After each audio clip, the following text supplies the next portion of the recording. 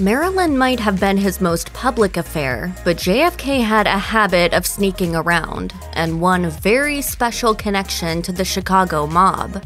According to her best-selling 2013 memoir, Once Upon a Secret, White House intern Mimi Alford was only 19 when the 45-year-old president pursued her. Alford came from an upper-crust East Coast background and got the position through her connection with the affluent Bouvier family. She met the president and his best friend, Dave Powers, by the White House pool during her first week on the job. Her boss immediately took a liking to her. In her memoir, Alford wrote, "He just couldn't resist a girl with a little bit of social register in her." The president then invited her back to his suite for a drink. What followed was a year-and-a-half-long affair. Alford claims she even lost her virginity to JFK, writing, "Blinded by the president's power and charisma, I was fully committed to keeping our affair secret." You never even referred to him as Jack. It was always Mr. President. Always Mr. President.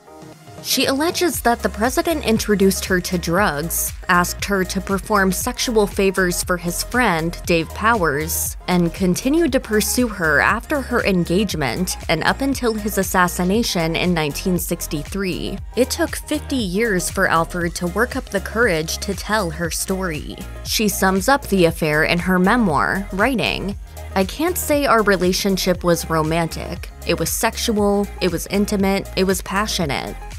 During the Kennedy presidency, White House Secretaries Priscilla and Jill Cowen were given the codenames Fiddle and Faddle by the Secret Service due to their regular involvement with the president. According to accounts from various coworkers, they'd skinny dip in the pool with JFK, when he wasn't busy figuring out how to deal with the Cold War, of course. Much effort was put in to ensure First Lady Jackie Kennedy was none the wiser. Teams would come to clean up after JFK and his various mistresses, picking up anything incriminating before Jackie returned from her travels. But Mrs. Kennedy wasn't fooled. Rumor has it that while giving a French reporter a tour of the White House, the First Lady passed by Priscilla Ware's typing station and said, in French of course, "And there is the woman that my husband is supposed to be sleeping with."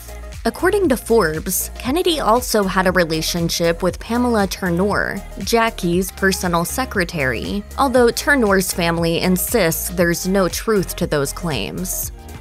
In her 1977 memoir, My Story, Judith Exner alleged that she had a 2-year affair with John F. Kennedy. Exner, who was married to actor William Campbell in the early 50s, was friendly with several Hollywood A-listers. After her divorce, she began a casual relationship with Frank Sinatra, who introduced her to JFK in 1960. Thanks to Sinatra, she also got to know Chicago mob boss Sam Giancana. Contrary to what she told the Senate under oath in 1975, Exner served as a link between the boss of the Chicago crime syndicate and the president. In a 1988 interview with People, Exner confessed, "I lied when I said I was not a conduit between President Kennedy and the mafia. I lied when I said that President Kennedy was unaware of my friendships with mobsters. He knew everything about my dealings with Sam Giancana and Johnny Roselli because I was seeing them for him." The mafia's skill at exploiting human weaknesses gave them an opportunity to snare the future president of the United States. According to Exner, she would pass messages between the two parties, and JFK allegedly asked Giancana for support on the campaign trail.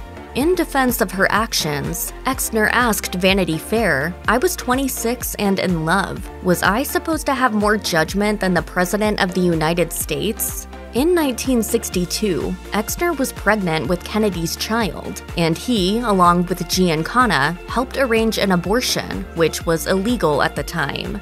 In 1962, Hollywood icon Marlene Dietrich, then over 60, slept with JFK while performing at the White House. As her longtime friend Gore Vidal recounted years later, the actor responded to the president's proposition with, "You know, Mr. President, I am not very young." A relatively brief encounter followed, after which JFK asked, "Did you ever go to bed with my old man?"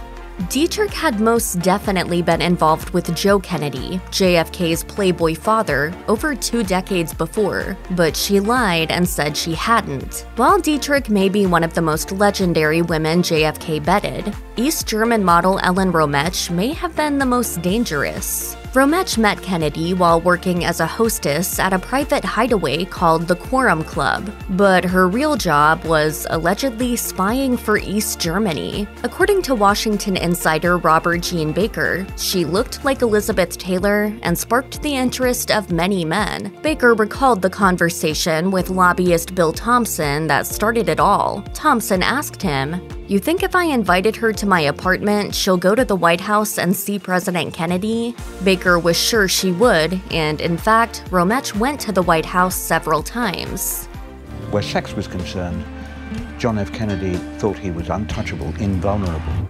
JFK's brother, Attorney General Robert Kennedy, eventually deported Rometsch back to Germany. He was worried the relationship would be discovered, which would have been a disaster in light of the FBI's investigation into her communist ties.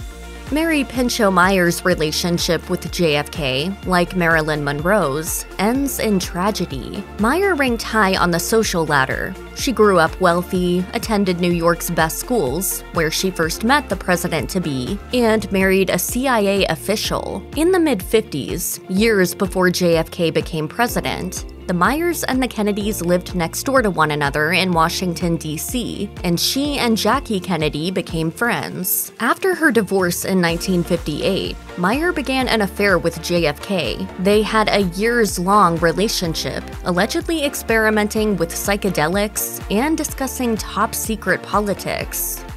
We went through the White House gate logs from this period, see her being signed in on at least 15 occasions, always around dinner time. In 1964, the year after JFK's assassination, Meyer was murdered. Despite an overwhelming lack of evidence, a young black day laborer named Ray Crump Jr. was arrested for the crime, but was eventually acquitted. Speaking about Crump, author Leo D'Amour theorized, "He was the perfect patsy, better even than Lee Harvey Oswald. Mary Meyer was killed by a well-trained professional hitman, very likely somebody connected to the CIA." Meyer's murder remains one of Washington's biggest unsolved mysteries.